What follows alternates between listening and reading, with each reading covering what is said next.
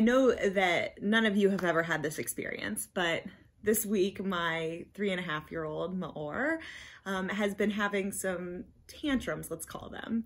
Moments where he goes from being totally fine to, with the flip of a switch, kind of having a total meltdown and sobbing uncontrollably.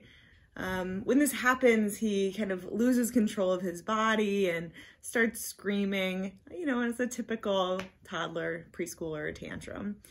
And what was so remarkable to me this week is that as he was doing this, one time he looked up and he said, with tears streaming down his face, he said, "Ima, I need help. I need help calming down."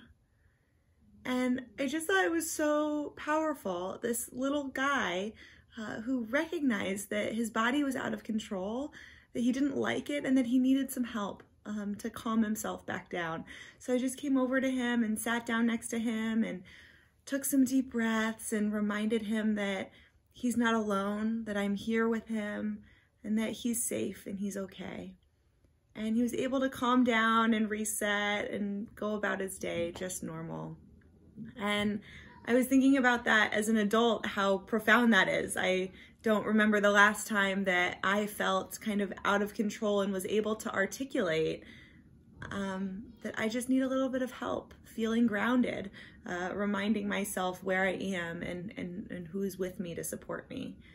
So my blessing for us this week is that we can have the presence of mind to recognize when we need just a little bit of support, when we could use a friendly face, a presence just to breathe beside us, and that we can use our voices to ask for that help so that we might realize it and be brought back to a grounded spiritual center.